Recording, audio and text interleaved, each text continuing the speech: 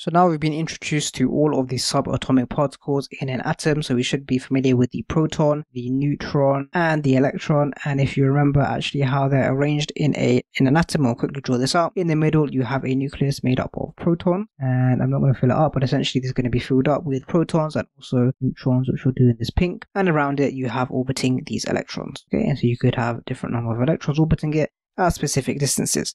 And we've kind of given a part of it away, so you should know actually protons have a positive charge and neutrons have a neutral charge, and electrons have a negative charge, and they have a charge we can measure in coulombs, but because the numbers tend to be very, very small, we introduce this concept of relative charge, where we say the proton has a charge of +1, and if the proton has a charge of +1, that means we can say the electron has a charge of -1, so we're saying that the proton and electron have an equal and opposite charge, and the neutron therefore always has a charge of 0 because it has no charge. Okay, and generally within an atom that you might find naturally occurring, the number of protons generally equals the number of electrons. So over here what we'd have is 4 electrons, and that would equal 4 protons. And the reason why this is important is because, as we said here, the proton and the electron have an equal and opposite charge. So overall the atom has no charge. Okay, the atom is neutral. And actually now that we've introduced this concept of protons, we can develop our idea of elements a little bit further. So before we said that different elements occur when you have different types of atoms and different types of substances, and actually what changes from atom to atom to cause a new element to be created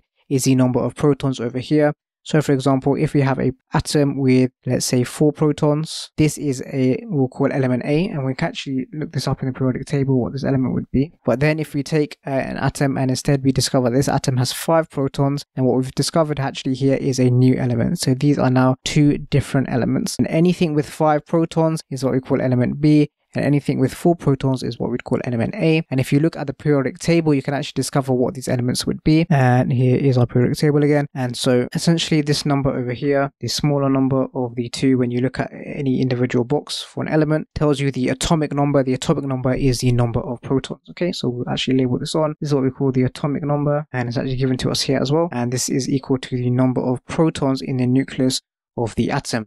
So any element with 3 protons is called lithium.